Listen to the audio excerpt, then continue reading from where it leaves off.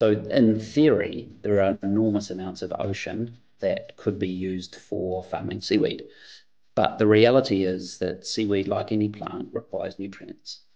And the open ocean further out into your exclusive economic zone, the nutrient levels drop a lot because you're much further away from land. And that's typically where a lot of the nutrients are going to come from. So although in theory we talk about New Zealand having one of the largest in the world, the reality is the nutrient levels are pretty low in the vast majority of it, and B, if you think about it from both a technology and an economic point of view, you're not going to be farming something 150 miles off the coast. You'll get big storms, which will put huge risk on your farming, and also just the costs of transport and logistics just make it unfeasible in the foreseeable future.